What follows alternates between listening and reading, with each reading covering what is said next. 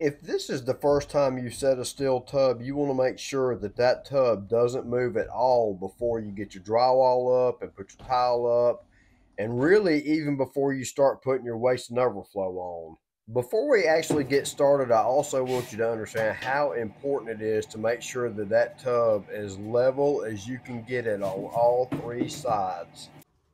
And for that to happen, we have to have this horizontal board right here dead level and at the perfect elevation. Now we're going to go back to the beginning. And what I'm going to do right here is take that flashlight and look down through the hole to make sure that there's no wiring under there, and to find out where the water pipe is that serves that valve. And I'm going to run the drill down through there, and then I'm going to go to the ceiling below to find out where I come out. I like to try to go ahead and find all the nice little surprises I can in the very beginning of things, and then make my plans accordingly. And as luck would have it, where that drill came out was right beside that beam. That's why you saw me making a 45-degree offset and an overflow, so we can get on the other side of this beam and put our trap on.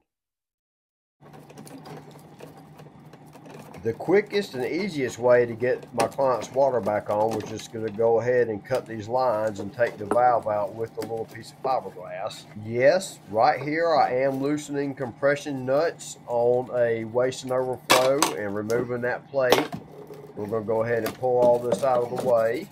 Let's go back just for a second to those compression joints on that waste and overflow. Those are not made to be buried under sheetrock. You only want to use those like in a place that you need to service things, like on a P-trap under a cabinet. Now that the copper has been cleaned and reamed, we're going to go ahead and press these caps on here so I can get the water back on for my clients.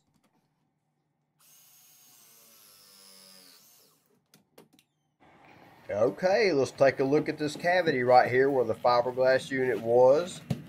You can tell there's a pretty thick mortar bed right there, so we're going to have to do a little bit of framing. The two main goals of the framing is to go ahead and raise the floor up, so the tub will sit flush with the tile. And then the next thing we're going to have to do is fur that wall out behind us, because that fiberglass unit was actually 2 inches wider than the steel tub. Every time I had to go downstairs and saw up my lumber, I was so grateful. It was such a beautiful day outside. And speaking of being grateful, I felt very fortunate that that fiberglass unit was literally 2 inches wider than the steel tub. So a 2x4 on each stud and 2 strips of OSB on each stud, and everything turned out just perfect. So I'm going to do everything I can to make sure that I do not scratch that tub. I'm going to tape up the corner of the tile right here. I'm going to get my belt off and get ready to wrestle this thing into the hole. I want to go ahead and make sure that you notice how far that I've got the sheetrock cut back to the left right there. You have to have the distance of 60 inches plus 30 inches deep, so you can, have room to get that tub in front of the opening and then lay it down over in there. We talked about how important it was not to have this tub move. And a great tip to help you accomplish that goal is starting these screws at that little angle right there and applying just the amount of torque on the head and having that head catch right there in that lip, just like that, on as many studs as you can get a screw into. In just a second, we're going to take a look at some tubs in a house that's being framed up, and I just want you to have a really good view of the lip on these tubs, because like I said earlier, they sit on that 2x4 that's running horizontal in the frame, which is called a ledger, and we're going to talk about how important that is and how you can set that ledger here in just a second. Let's take just a quick look at something that you definitely do not want to have happen, and that is leave a gap right here in between your ledger and the lip of the tub. Over time, there is no doubt that is going to settle. The best thing to do is go ahead and throw a level on the tub, and then get your tape measure off the floor and measure to the bottom of that lip, and then you'll know how high to set the top of your ledger board.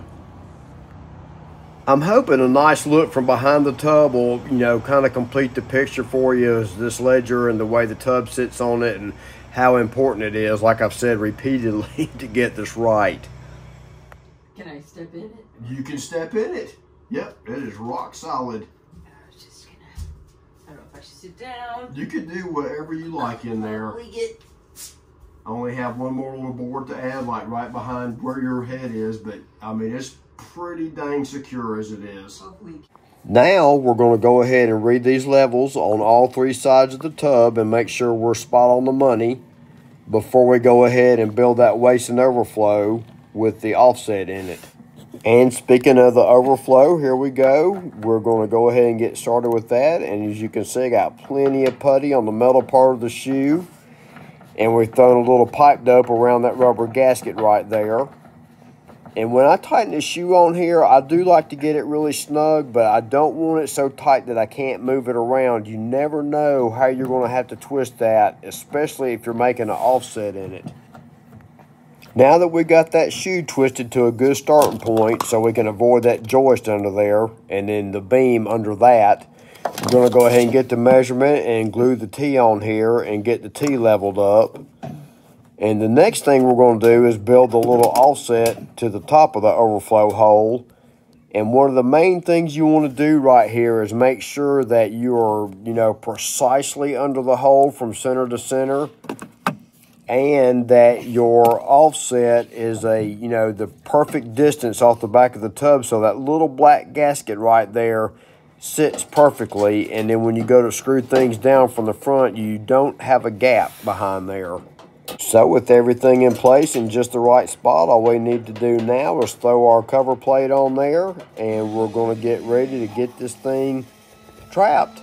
I guess it's kind of needless to say it's a good idea to get the water out of the old trap before you cut it out. That water stinks pretty bad, and you definitely do not want to spill that in the ceiling. I'm going to confess, getting this thing retrapped was irritating. I don't know if you can see right there under my right forearm, but I did not cut enough sheetrock out of my way to push the trap on there, and I had to pull the thing back down. And then this is what was left in the joints, and I had to clean that stuff out of there and move the sheetrock out of my way and try it again. But eventually we made it happen. So before we start to hang this valve over this tub, we're going to go ahead and cut a little protection out of that cardboard so we don't scratch or chip the tub in case we drop something while we're hanging that valve. So we're going to head down to the truck right here and get this valve built, and you definitely want that up facing the shower head. Quite a few years ago, Renee and I ran a crew of construction guys putting plumbing systems in houses, and you'd be amazed every once in a while, one of them, sure enough, would build that valve upside down, and then we would have to go back and cut that out, and of course, get it straightened out. I always like to put a cap on my spout stub out. That way, when you turn the water on and you have that drop air 90 capped off with a nipple and cap, that you make sure the entire valve has been pressurized for the test. That cardboard laying on the lip of the tub does make me a little more comfortable, but honestly, I am a little nervous handling the cat's paw and the hammer around that tub. It would be so disappointing at this stage in the game to drop something in that tub and chip it. But anyways, we're going to go ahead and hang this valve. We're getting pretty close to having this thing wrapped up. Before I build and solder and hang these valves, I always like to ask my client, is there a specific height that they want the shower head to come out at?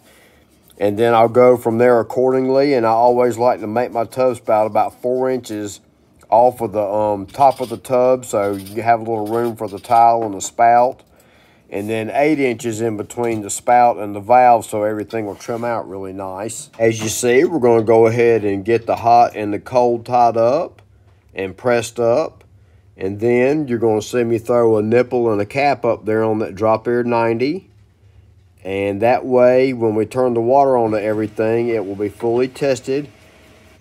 And I hope you also noticed that there is definitely a cartridge in that valve. And if you do not put that cartridge in that valve and just put the little test cap in there, the hot and cold water will mix through the entire house. All we have to do now is make sure that that board is the correct depth in the wall so everything will trim out really nice, and get our strap on the valve so it doesn't move around much. And then we're just going to wait on the phone call that the tile man is done, and we'll be back to trim this thing out. Before we start to trim this out, if you're not subscribed to our channel already, would you hit that subscribe button, please? And if you're getting some value out of this video, hit the like button as well. I realize I should have started this video with this, but you definitely want to make sure that you unbox and carefully inspect your tub before you leave the box store with it or wherever you're going to get your tub. You might be very surprised how challenging it is to find a good tub that's not chipped or warped. This is why earlier I was talking about having that board set in the wall at the correct depth so you can get those screws to catch into the valve body. And if it's too far forward, the little sleeve behind that handle right there will stick out too far and leave a gap. So you're going to see some ugly rough brass and leave a way for water to get back in the wall. This is a great time to mention that we love Delta products. We're not sponsored by them, or we're really not sponsored by anybody. But I'm telling you that because I want you to know that we'll leave a link to these products in the description below, and a few of these tools like these number 15 rigid tubing cutters and a few other tools that we need to get this little project done. This is a perfect example of a great benefit to having this Delta tub trim kit is the adapter that you put on that stub out right there for the tub spout. They make for a bulletproof install. They are very forgiving as far as the distance goes that you can solder them up off the wall and still have a great product. So when you pull that diverter button down, you know you're not having water shoot back there behind the tub spout and going down the wall. They actually offer a version of that adapter right there that comes with a little Allen screw in it. And since we're on the subject of tub spouts, we're going to go ahead and leave a link above and in the description below to a video about removing and replacing tub spouts. And you will also get to see what happened to one of our clients, a pretty unfortunate incident. He just had some really bad luck. Speaking of bad luck, that adapter just would not take, and that's why you saw me do something I despise doing earlier, and that is sticking my flux brush right there in the joint to get that flux to retake. And then what's bad about that is you're picking up the impurities from your joint and then sticking them right back in your flux, and it just makes your flux nasty and makes it harder for your flux to do part of its job in cleaning the joint. Now that we have our tub spout sticking straight down, we're going to go ahead and remove the test nipple and cap out of the wall and get ready to tape and dope the shower arm. And I will go ahead and leave a link above and a description below to a video about applying Teflon tape and some pipe dope in case you're not certain of exactly how to do that. This is the way I was taught. It seemed like forever ago to get the shower arm twisted in here and not leave scars on it. You can just go ahead and stick the handle of your channel locks in there and put some torque on there like that. Now this is not the shower head that came with the trim kit. This is something the clients had, and they wanted me to install that for them. So of course I'm going to do what it takes to keep my clients happy if at all possible. Occasionally, I will have to gently tell a person what they're asking for just simply is not a good idea because it poses a threat to their plumbing system or their home or their health. Now, if you have a good 1 or 2 lines that you gently break news to people like that, I would love to know what those are because I find that to be very uncomfortable every time I have to do it. I did choose to go with a white caulk here to get everything sealed up in the little gaps of the grout. But I'm going to tell you, man, it was pretty challenging trying to get that cleaned up out of that black grout. And here we are all finished up. You can see, you know, everything turned out pretty good. One little piece of corner round down there for the bottom of the tub apron. filled up the gap in between the tile and the tub. So the homeowner was really pleased with the end results.